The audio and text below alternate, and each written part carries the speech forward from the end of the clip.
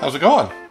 If you remember, a few days ago, I tried out my rotary oven for the first time, and we made a couple of frozen pizzas, and thought it did a pretty good job. We liked the pizzas okay, but I didn't think they were as good as they could possibly be. So I thought we'd try this again, but with some pizzas that we made from scratch. Now, we're going to go ahead and make a cauliflower crust pizza and just put our own ingredients on top and cook it on the rotary oven.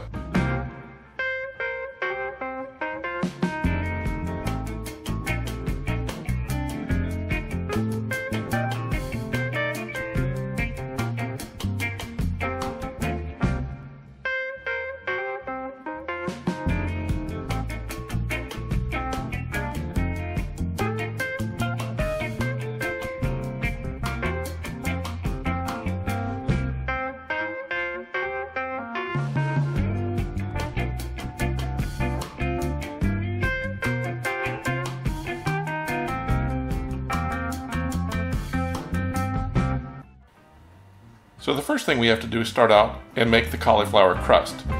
What we need to do is take we're going to make two pizzas. So by the recipe we would need to take 2 cauliflower heads. I got one really big cauliflower head. And then we cut it up. And then we chopped it up finely in our little mini food processor. If I'd had a full-size food processor, I suspect this would have been a lot easier.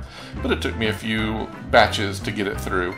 But we were able to successfully do that. Now, one of the other things I was careful to do is really cut out a lot of the thicker stalks. We just want the florets in here. All right, so we have our cauliflower prepped. The next thing we need to do is steam it. So let's go ahead and put it in the steamer. Now, my steamer tray had fairly large holes. So to supplement that or to replace that, I'm going to use this metal sieve, and that way the fine grains won't fall through. So we're going to use this metal sieve, and we're going to go ahead and steam this. And about halfway through, we're going to give it a stir in there just to make sure it's getting steamed evenly. Now once that's done, we're going to go ahead and we're going to dump the steamed cauliflower out on a paper towel, and we're going to mix together the ingredients for the rest of the mixture. For a batch of 2 crusts, 4 eggs beaten, 1 cup of grated mozzarella, 1 cup of grated Parmesan, 1 teaspoon of oregano, 1 teaspoon of salt, 1/2 teaspoon of garlic powder, and then we add the cauliflower to that. So we're going to go ahead and mix up the other ingredients. We're going to let the cauliflower sit on these paper towels to absorb the moisture, and then we're going to let it cool off, and then we'll mix it all together. At that point, we'll have our cauliflower crust dough, and we'll get ready to start making it. Well, that actually smells really good.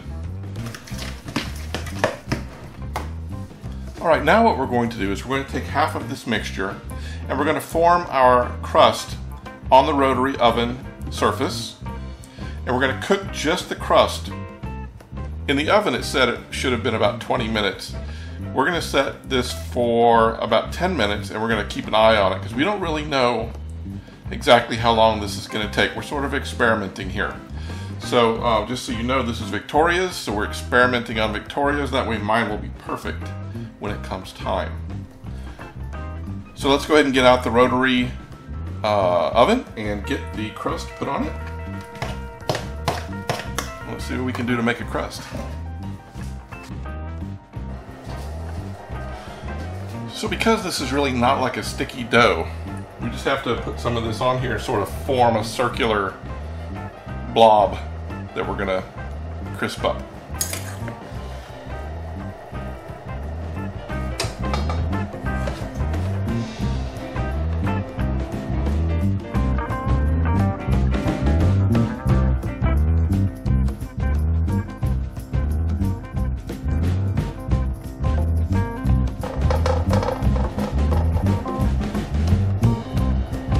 Okay, there we have our attempt at a cauliflower crust. Let's go ahead, we're going to do this upper and lower. keep an eye on it. I guess see how it turns out.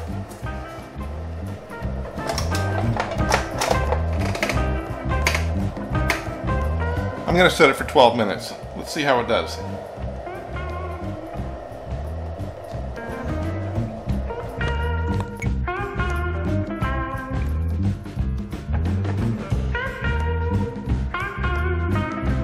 Alright, so the crust has finished its first 12 minutes of cooking. I'm going to take a quick look at it, see what it looks like, and decide how I want to proceed with the burners, etc., and whether or not I want to start putting the ingredients on yet.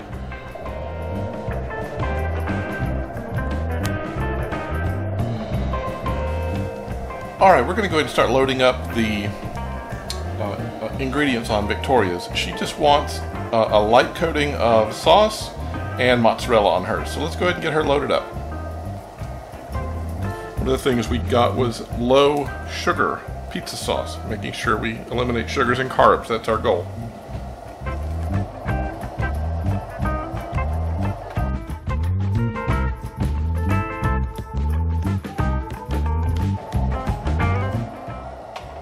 That's really light, but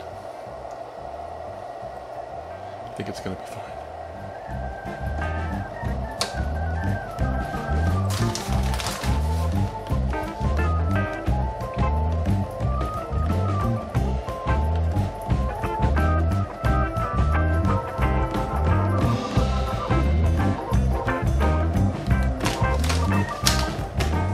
Right, there we have it. Crank this up to about 10 minutes. See how it turns out.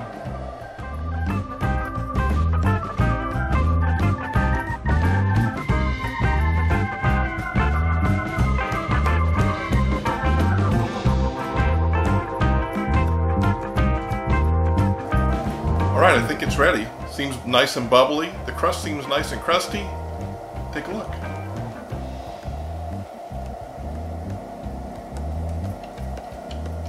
Alright, we're going to pull this off and go ahead and cut it. Let the oven cool down a little bit, and then we're going to run it again for my pizza.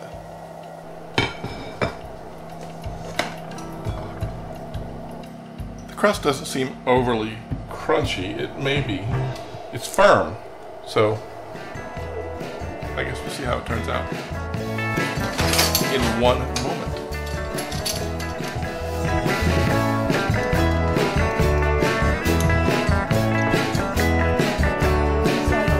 Crust, while this is cooling down, it smells and looks delicious, but I can also tell the burn my tongue if I go right for the heart of it.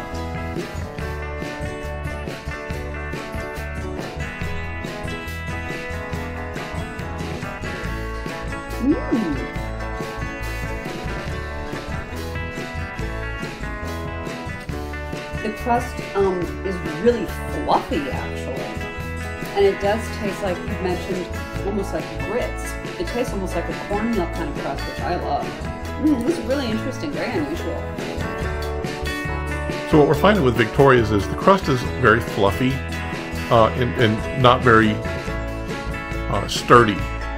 So what I'm going to do with mine when I make it is, when I transition between baking just the crust, I'm actually going to flip the crust over so that each side gets a chance to be on the cooking surface. So I'm going to flip that before I put my ingredients on, and maybe that will help out. So again, we're experimenting.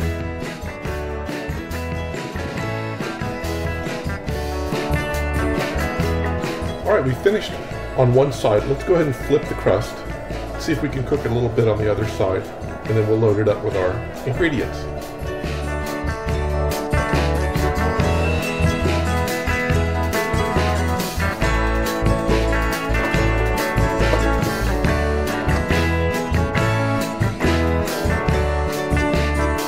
Alright, we flipped it. Let's cook it another 10 minutes and see how it works out.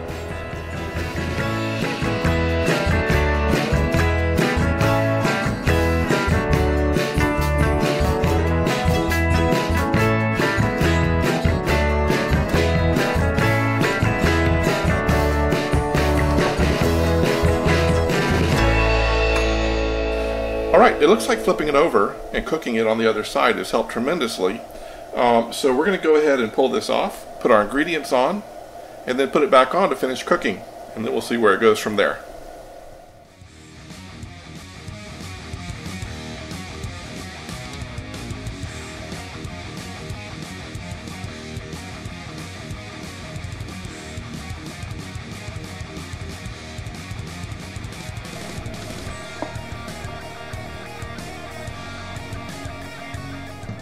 And let's crank it up for another 10 minutes, see where we end up.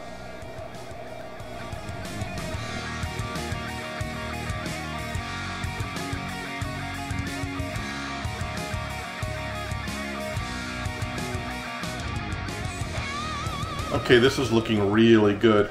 I'm going to share this with you, and then I'm going to meet you out in the living room, and we'll give this a try, okay?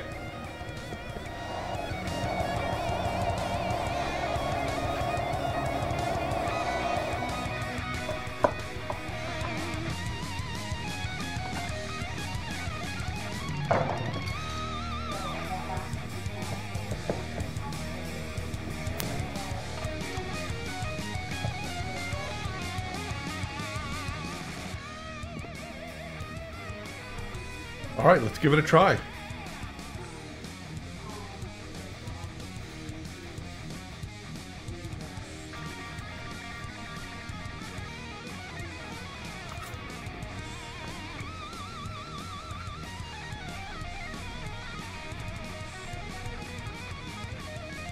The crust is really firm. It's very tasty. The taste of cauliflower is pretty strong, though, which is a detraction. It's actually really good. I have to eat it with a fork, though.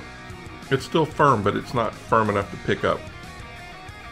Overall, I think it tastes really good. I'm going to enjoy it, and it is probably the healthiest pizza I've ever eaten in my life. All right. Thanks for stopping by, and I'm going to go eat this, and we'll see you later. Bye now.